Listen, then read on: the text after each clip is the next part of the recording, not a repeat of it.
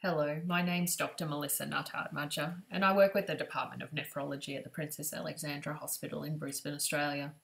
Together with my co-authors, Dr. Yunchi Cho, Dr. Maged Fahim, and Professor David Johnson, I recently published an article called Recent Clinical Trials of Pharmacologic Cardiovascular Interventions in Patients with Chronic Kidney Disease, an update.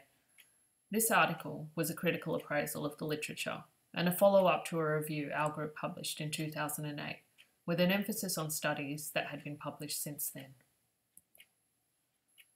Chronic kidney disease, or CKD, is a common chronic disease, and cardiovascular disease is the leading cause of mortality in this population.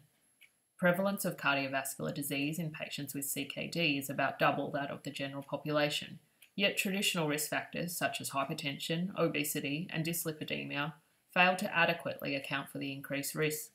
It's likely that the pathogenesis of cardiovascular disease in the CKD population is different to the general population, with calcific vascular disease and fluid overload probably playing significant roles. There are many guidelines regarding pharmacologic cardiovascular interventions, but given the likely differences in pathogenesis of disease, as well as the fact that the vast majority of studies on which the recommendations are based excluded patients with CKD, it's not clear how applicable these guidelines and recommendations are to the CKD population. Usual interventions such as the use of aspirin, statins, antihypertensives, and so on may not achieve the same benefits in this population.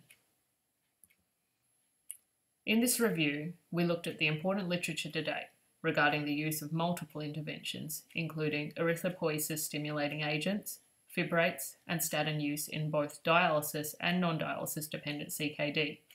In addition, we also evaluated the use of antihypertensives, aspirin, agents targeting disordered bone mineral metabolism such as phosphate binders, vitamin D analogues, and calcimimetics, folic acid as a homocysteine lowering agent, antioxidants, and the utilisation of multidisciplinary clinics.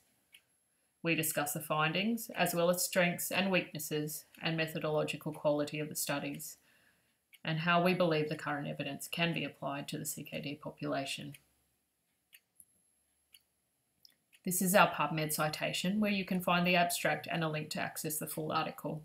I hope that you find our paper informative and useful. Thank you.